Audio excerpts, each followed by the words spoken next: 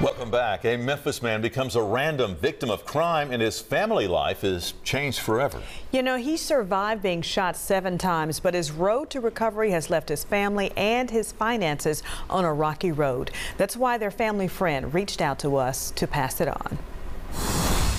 I want to pass it on to Georgia Finley and her husband Charles Finley because they both have been through a tremendous ordeal. Cynthia Anthony shares how her friend Georgia put everything on hold to help care for her husband George.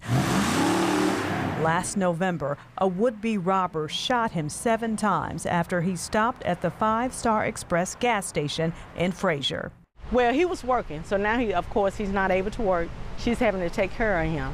So with all of that going on, I felt that the need to try to assist them in whatever way I could. Are you ready? We hand over the $600 and pass it on money to Cynthia.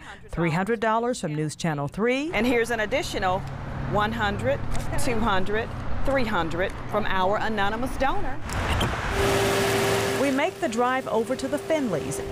We're ready. And get ready to surprise Georgia. It's Cynthia. Oh, Miss Georgia. How you doing? Can you step outside a minute? Yeah, I can step outside. Cynthia tells her why we're here. I got in touch with Channel 3, and what they did, they are giving you $300. Hold your hand out. There's $300 from Channel 3, and then there's another $300 from an anonymous person they gave. So we want this here to help assist you in whatever way it can, and I know you appreciate it. The kind gesture overwhelms Georgia. I'm sorry, I can't even say nothing. Oh, God. Georgia explains how she'll use the pass it on money. Bills, because we got $84,000 in medical bills. So, hey, it's going straight to bills. And that's exactly what we need right now. She tells us Charles is now in physical therapy to get back on his feet, but will have to live with the trauma of being shot 7 times. Doctors say he had 13 entrance and exit wounds. You know, every time you put the truck in gear, it locks, so.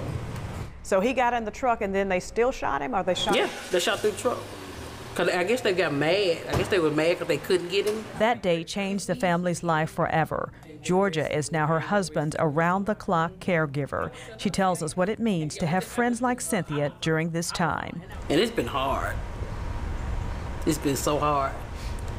But when I tell you this a friend right here.